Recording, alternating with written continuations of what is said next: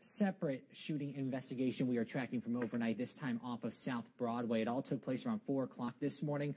Police say that a group of men in 2 cars outside the Cookout fast food restaurant began shooting at each other before speeding off on Broadway in separate directions. We're told that one woman was shot in the neck and is currently at UK Hospital in critical condition. Police say that they believe they have located one of the cars that could be involved in the shooting, and they are right now questioning possible suspects.